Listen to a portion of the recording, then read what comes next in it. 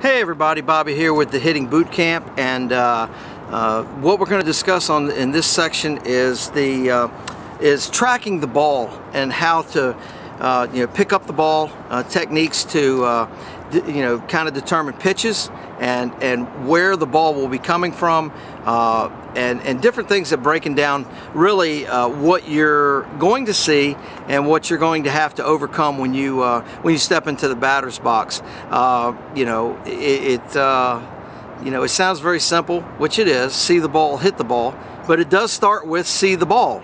And you do need to be able to see the ball clearly to get information off of it to make sure that it is a pitch that you want to hit.